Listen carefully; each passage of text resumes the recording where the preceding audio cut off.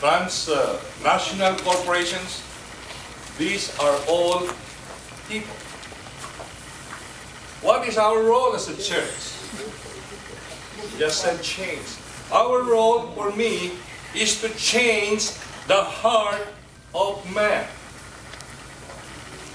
It is our role to tell and to relay the good news. And what is the purpose for that? Is to change the heart of man. Okay, there is, I'll make it very simple, and maybe I'll be a little bit. If I am violating a human right, not paying my worker the right amount, not giving the best working condition and the right benefits, it's me as a person. But if you change me, guess what's gonna happen? All the problems will be gone. Because now, I will be treating that person the right way.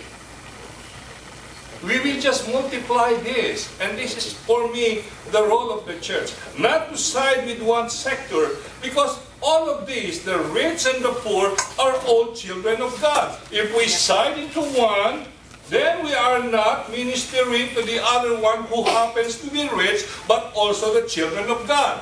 If I have a brother na nilalamangan ng magulang, hindi lang ako pupunta rito, sabihin, oh, nanay, tatay, o bro, hindi ka dapat. No.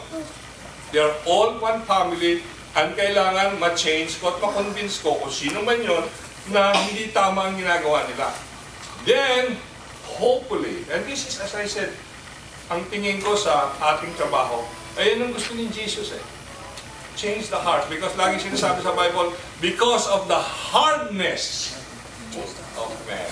Kaya nagkakaroon ng trouble ang Israel ever since.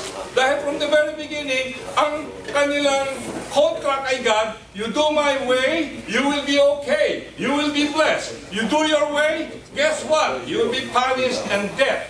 That is the whole concept of the whole Bible. So, again, as I said, that, for me, that is our mission now. Change the heart of man, preaching to them, show love, equity, justice, and everything. Thank you.